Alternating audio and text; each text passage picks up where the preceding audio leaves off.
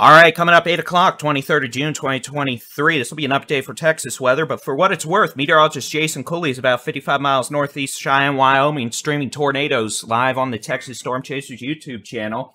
All right, we've got a couple different areas of rowdy storms early this evening in Texas. Storms in East Texas have taken a chill pill. They have weakened below severe limits on the way to dissipating. We have a severe thunderstorm in the city of Houston, dropping some hail, damaging winds, very heavy rainfall, quite a bit of cloud-to-ground lightning.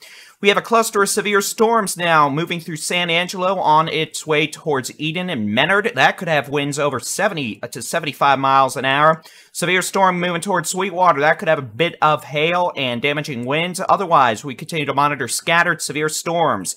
One storm brought softball-sized hail to the city of Lubbock. Y'all didn't think you were going to get to skip out on this. You know what? Most of us out in the eastern parts of Texas have had baseball, softball-sized hail galore the last few weeks. Y'all got to join in today. Welcome to that party.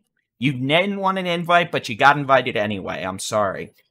Okay, so we had softballs in Lubbock. We probably got some pretty big hail right now falling on Interstate 27 around Plainview. That storm could have hail, pretty big hail, and damaging straight-line winds, along with my chair breaking on me, apparently. And that's moving down towards Floydada and Lockney. Otherwise, we are going to continue with thunderstorms the next few hours, especially the Concho Valley, the Big Country, West Texas.